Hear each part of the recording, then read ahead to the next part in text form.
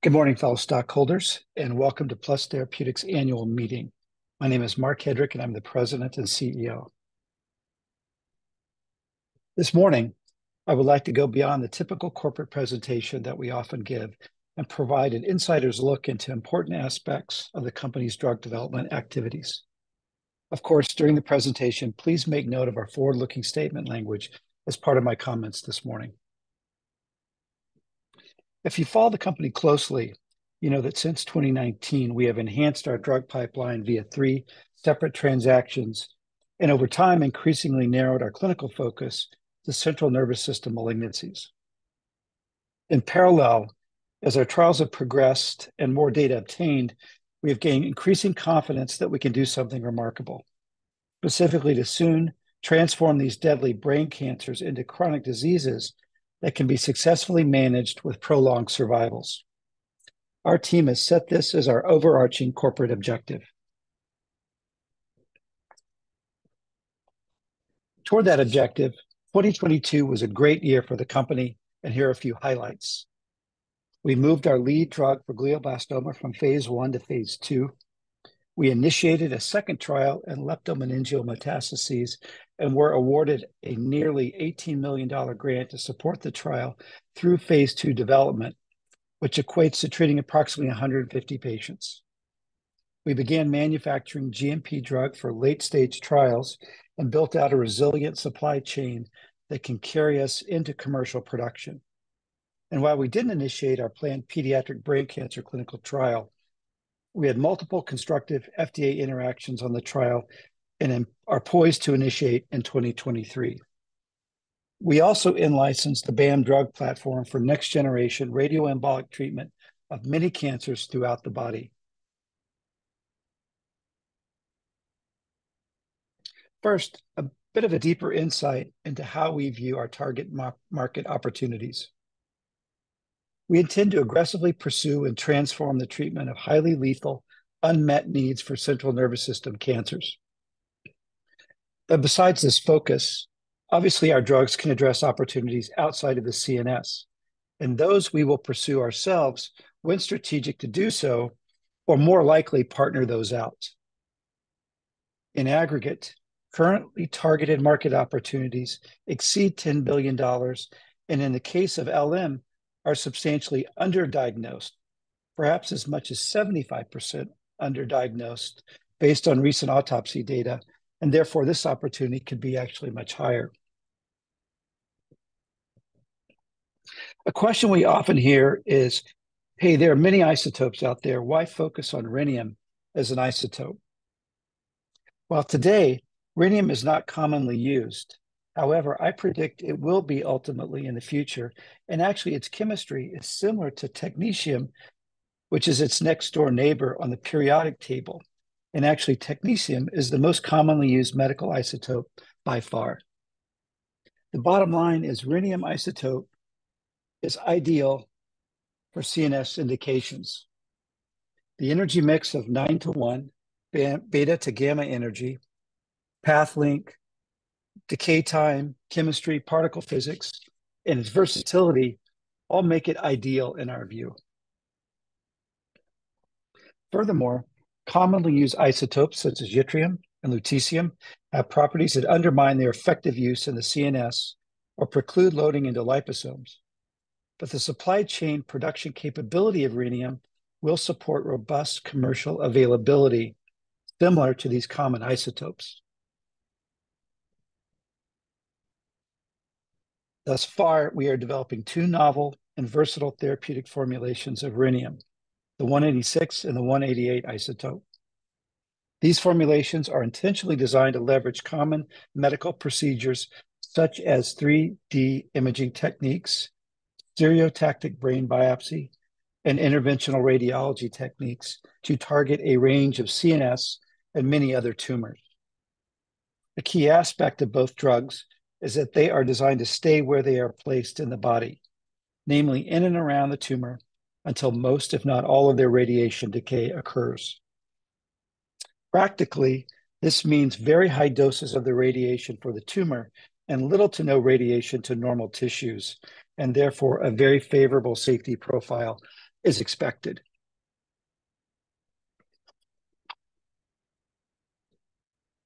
In the year 2022, we made big strides in expanding our pipeline. For GBM, we bifurcated the RESPECT trial based on tumor size. In fact, this week, we announced that we completed the 3 required cohort 8 patients in the phase 1 dose escalation team with the larger goal of pushing the envelope on the size of tumors that we can treat in a phase 1. It's my view that we are likely very near the maximum volume and dose for a single administration in cohort 8. That is 16.3 milliliters and 41.5 millicuries of radiation, which is approximately 2 times the dose and volume we were giving in the phase 2 for small and medium-sized tumors. Continued dose escalation helps both determine the maximum tumor sizes we can treat with a single administration, but also informs the safety margin we can use to retreat patients when tumors reoccur. As to the phase 2, it is enrolling nicely, and we are expanding treatment sites and are ahead of our internal schedule to finish enrollment by the end of 2024. The next steps, whether to seek accelerated approval or phase 3, will be determined after review of the data and with further FDA discussions. Finally, we anticipate the pediatric trials for both ependymoma and high-grade glioma will begin enrollment this year, pending FDA IND approval. Similar to the glioma trials, we are expanding the LM or leptomeningeal metastases trial to multiple indications or primary tumor types. We announced this week that we have completed enrollment in phase 1 part A without dose-limiting toxicities and plan to meet with the FDA and seek continued single-dose expansion to determine the maximum tolerated single dose. In part B, we anticipate that we will narrow the LM patients to those with lung and breast primary cancers. Separately, we are also pursuing an additional clinical trial for patients with LM from a melanoma primary.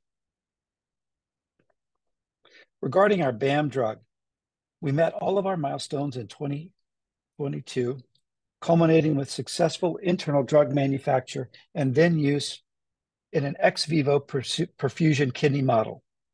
We are continuing preclinical development for liver cancers, but need the FDA to weigh in on the regulatory path. Namely, is it a device, drug, or combination product? Legacy non-resorbable products on the market are devices. However, we feel BAM is best regulated as a drug, but the ultimate path will determine the preclinical path going forward and the timeline to the clinic.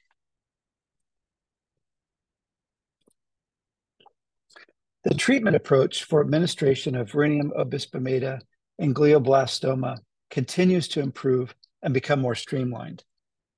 Preoperative planning on the left panel occurs prior to admission in conjunction with our team and the treatment team.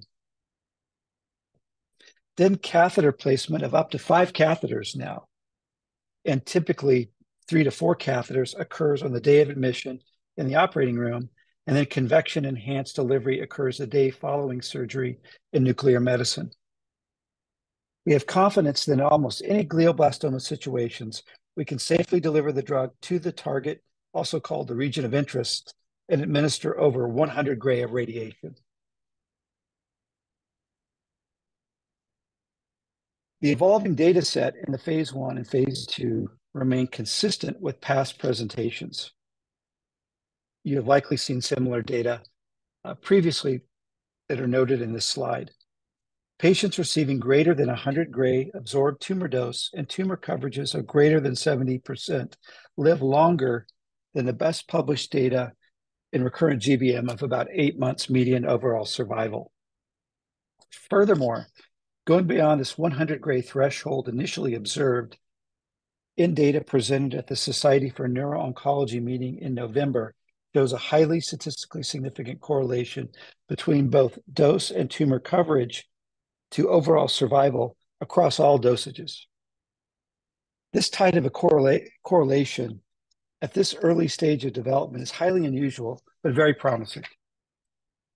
We can say at this point that for each 10% increase in the ratio of treated to total tumor volume, the risk of death decreases by about 67% with a p-value of 0.002. And for each 100 gray increase of total dose in the distribution volume, the risk of death decreases by about 46% with a p-value of 0.003.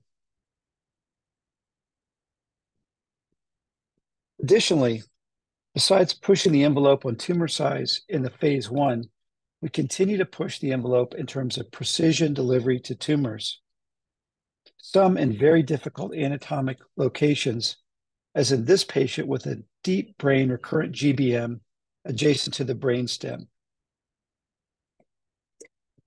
In this patient, the tumor size was about 10 milliliters, and after treatment, the tumor coverage was about 95%, and the mean tumor dose was about 105 gray, and this patient remains alive at about 100 days post-treatment.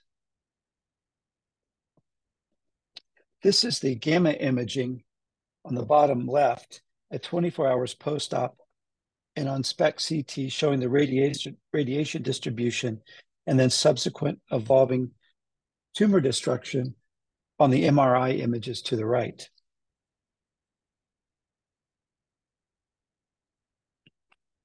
These images taken at the same time show the radiation isobars and dosimetry to the tumor in 3 dimensions, extending for doses well over 100 gray centrally and out to about 5 gray, which are demarcated by the white line.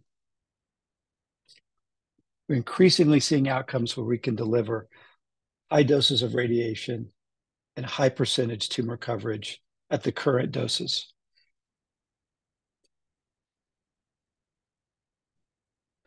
Now switching gears to leptomeningeal disease.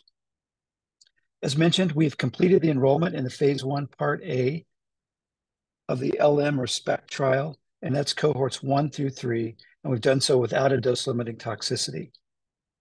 CSF, or cerebral spinal fluid distribution, following the 5-minute outpatient procedure is rapid, beginning immediately after injection. Currently, 8 of the initial 9 patients from cohorts 1 through 3 remain alive. And in fact, 1 patient who received their initial therapy within the trial received a second dose under compassionate use guidelines outside of the trial.